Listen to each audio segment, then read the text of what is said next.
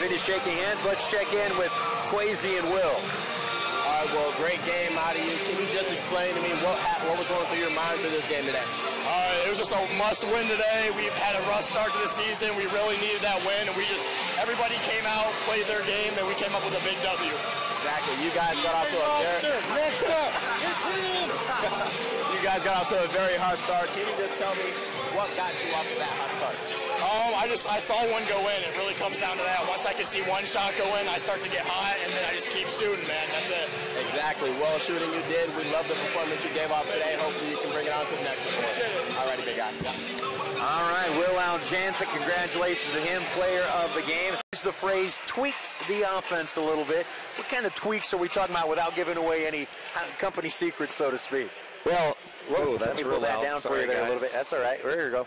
Well, we definitely made some adjustments. Didn't feel like we were playing, early in the year we thought maybe we had some interior big-time advantages, and we tried to build some offense around that, and I didn't think we were getting the ball movement, and the decision-making wasn't as good, and the pace. So we really emphasized those things this week and put in some actions that kind of forced their hand to do that, and put in some drills that they had to. There was no shots taken for 15 or 20 seconds on the shot clock, and we were just zipping the ball and moving bodies. And so to sum it all up, we just felt like the ball needed to move a lot better. We needed to get the ball inside to Nate some, but really it was the pace of all five guys working together. And I felt like we were missing that a little bit, and I think we've seen some signs of it here this afternoon. I wouldn't say it was perfect. Shooting does a lot for you when you but we got good looks, and part of that was the pace that we were playing with. 15-29 from three. Certainly that's going to get a lot of people's attention. They're going to say, oh, they just outshot them. But really, you also look at it, 44 points in the paint. Really had the inside out. And when you get one part going, it makes it a little easier to get the other half going, so to speak. Without a doubt. That was one of the other emphasis was getting the ball to the rim more. Getting into the paint we talk about in the 3-second paint. Getting the dribble there.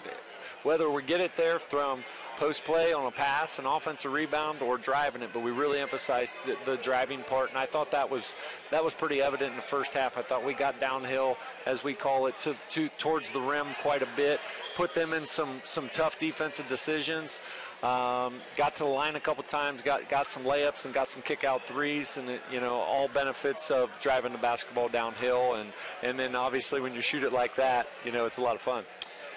Two other stats that jump out that you dominated. Coach talked about her rebounding was going to have to be big. You out-rebound them by double digits. You also out-assisted them, going back to what you just talked about there with that extra pass and moving the ball. Yeah, without doubt. I think we had did we have 16 at the half? Something like that, yeah. And really, we had 7 turnovers. If we'd have taken away those live ball turnovers, we might have been up, 6 or 8 more points. We gave them some there in the first half. But that's always been something that's been important to us in our program, sharing the basketball. We always feel like if you get 20 assists, you're in really good shape. We ended up with 22 tonight. I thought we were going to get a lot more than that at one time, but no, we did a really good job of sharing it. I don't think we've arrived there yet. I think we got some room to grow, but I do feel like we're heading in the right direction now. I like the way that we had a really good week of practice with that stuff, and I think the buy-in is there, and I'm hoping that we can continue to see more of that extra pass, passing up the good shot for the great shot, as they say, and just better decision making as a whole, and that's one area we do got to get cleaned up a little bit better. We talked about as the starters took the floor, unique combination of youth and experience. Yes, you got Joey and Nate out there, your 2 grad students out there, but you also started 2 freshmen and a sophomore in that process as well. And talk about Will Edge. I'm officially calling him the Thrill now, just for the record. I like it.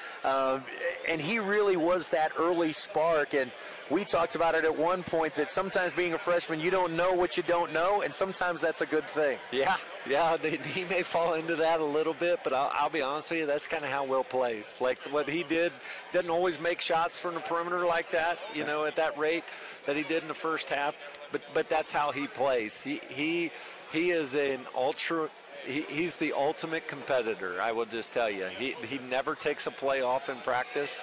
He's relentless to the offensive glass. And he doesn't say a whole lot of anything. When he gets fouled in practice, he just kind of plays through it. So he's a very physical player for a freshman. I knew he'd have some more. He had a breakout game in game one, obviously, against this is the first time. This first time our fans got to really see it live. And I knew he'd have another one, maybe multiple ones, just because he does it in practice once in a while. He just has a day where you're like, wow. And he had a really good week of practice, and I think that's what made Charlie make that decision of going with him in the starting lineup. And he gives us something just a little bit different, Owens could very easily start, but man, what a great thing we can bring a fifth-year guy off the bench, that's got the experience Andrew has, and but Will just brings something a little bit different, especially his intensity and rebounding.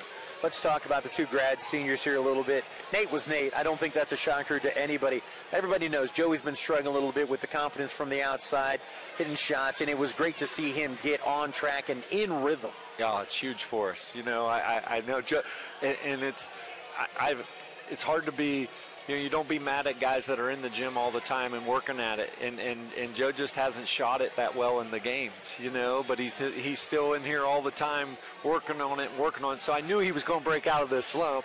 It was just a matter of when. So I was super happy to see the last couple games him getting his three-point shot going. And the more we do that and the more we share it and got all these guys that can make perimeter shots, and if we start going by people, life can be pretty fun on offense. So we don't want to just be settling for all these threes. And, but Joe's one of those guys. He got a really good shot fake as well, and he'll be able to get into the lane and find some of his teammates. But no, I was super happy for Joe to get back on track.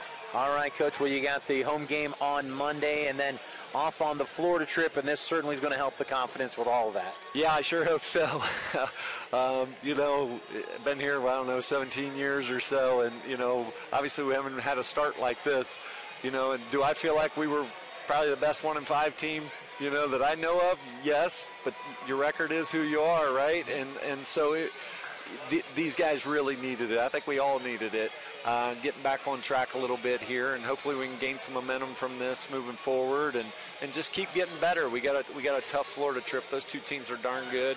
Play one of them on their home floor.